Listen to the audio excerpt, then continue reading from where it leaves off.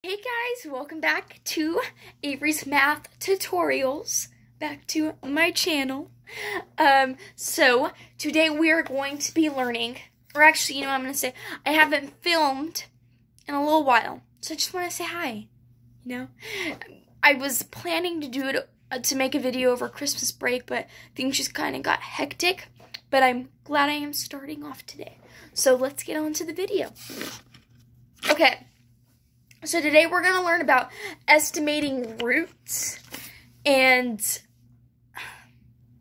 well, I want you to think to yourself, do we know what an estimation is? Do we know how to estimate numbers? So if we know what estimation, if we know how to estimate, you know, got that toolkit right there, you know, and then do we know what a root is? Well, there's cube roots, there's square roots, there's so many roots. So, if you put those two knowledgeable notes into your head, you got estimate roots. That is the subject of today's video. So, we're going to get on to it, but I just wanted to make sure we were on the same wavelength. So, let's get on. Okay. So we're estimating roots, okay? And so I put a little example right here. Again, bear with me. We're reading from this side, and then we usually read from this side. We're reading from this side. So I still got to figure out what I'm going to do long in the future for my videos. But estimating roots. So for example, so this is what... for this example, we're learning how to find the square root. And so there's finding the square root and the cube root. And so this one is finding the square root. And what I mean by square root, you're probably thinking of the shape, a square, you know, four sides. Usually see it in a dimensional figure. But this, my fellow friends, this is what it'll look like, and the square root of 4 would be 2, and the reason why is because with square root, when you think of square, like, you always have a power of 2. That's what a square root is. And so, we want to find something that is the square root, and what I mean by that is, you know, 2, and you see that little 2. So when you think of square root, your exponent, your power, will always be 2. So 2 times 2 is 4, right here. So look up here, you know? Isn't that oh, that is not pointing to the 4. This is 4. Okay? Oh my gosh, there we go. That looks more like it. So it's pointing at, okay, you know what? My point is that I'm trying to point to the 4. So 2 times 2 is 4. 2 to the second power is 4. That is the square root. Okay? So that one was more of the easier ones, but now, like, okay, you know what? I'm just going to give you an example, okay? I'm going to throw some tricky things. At you, so you gotta pay attention. Okay, so we're going to do this. We're going to try to find the square root of 8. And I'll show you what this looks like. Let me put the answer. Okay. Looking at notes, too. Okay. So, square root. This is the signal for square, or estimating a root. Right here. It looks like it almost looks like a division bar. But it's just kind of like that. But, and then we got, so we're trying to find the square root of 8. And when I was saying, like, well, whatever number this has to be, it has to be doubled in order to get that. Because that's what square root is. You double it, because that's just what you do. It's something you got to remember. And so, usually, like, you would get 4, a common problem is 4 times 2 equals 8, right? And 3 times 3 does definitely not equal 8. You know, it equals 9. Fun fact.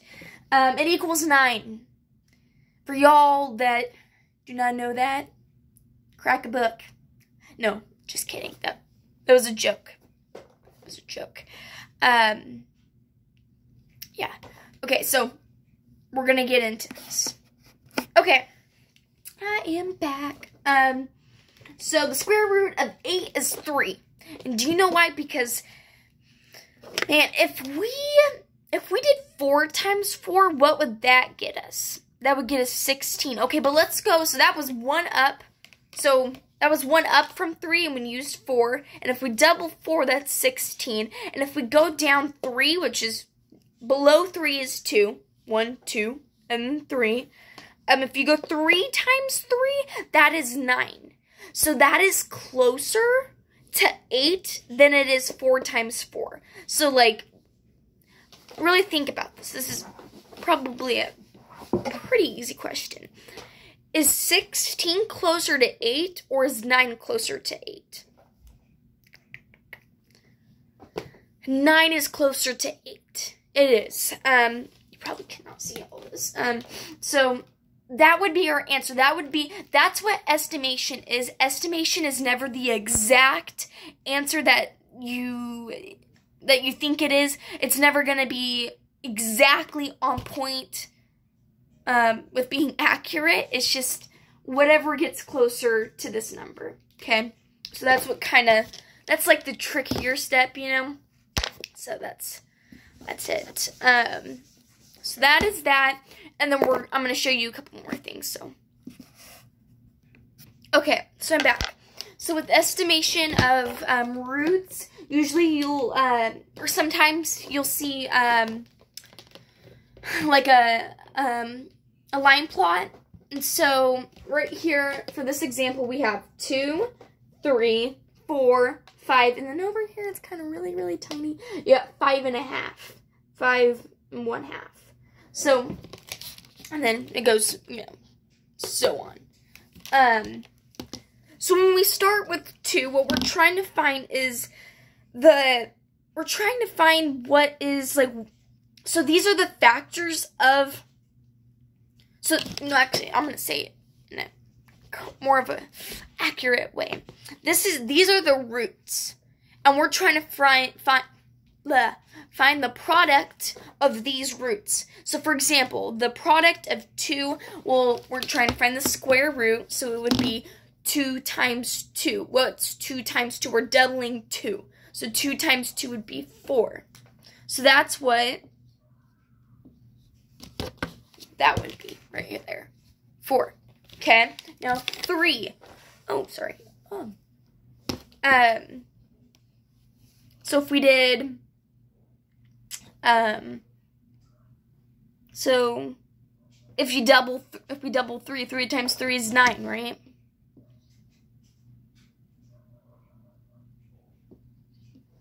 And now now we got 4 right here. What would be square root of that? Well, it's double 4. 4 times 4 is 16. So 16 would be product of your root. And then now 5. Simple. Just like how we're doing 5 times 5, you're doubling it. 5 times 5 is 25. So you would go like that.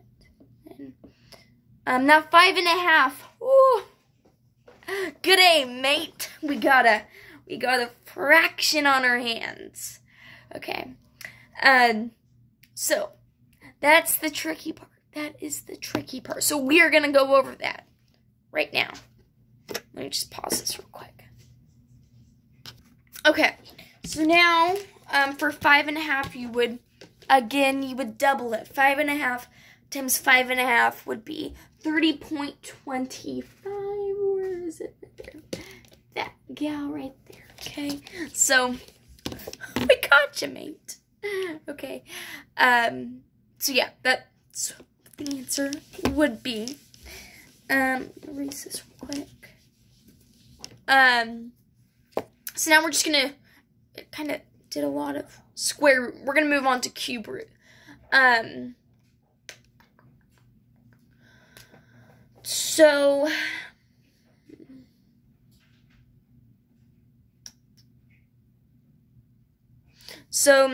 okay, now we're doing just cube root. Cheaper.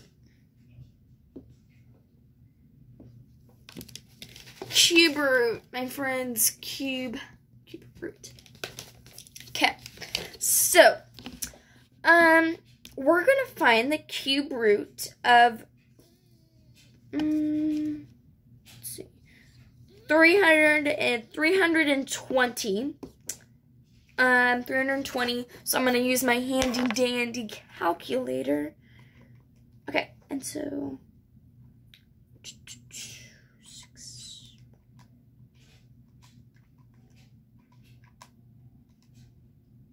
Let's see.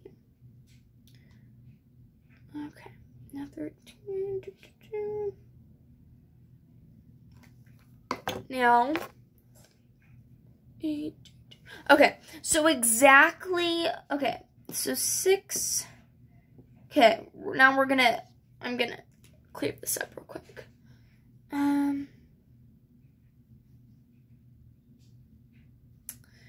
So with the square root, what I did was I kind of wanted to do that a little bit longer too. I'm just realizing that because I wanted to show you how you get the exact answer to your equation.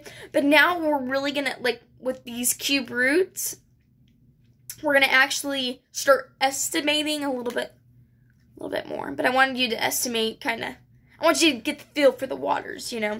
So 320, the exact, which is not the estimate, the exact answer to this, the cube root, excuse me, to 320 would be 6.8.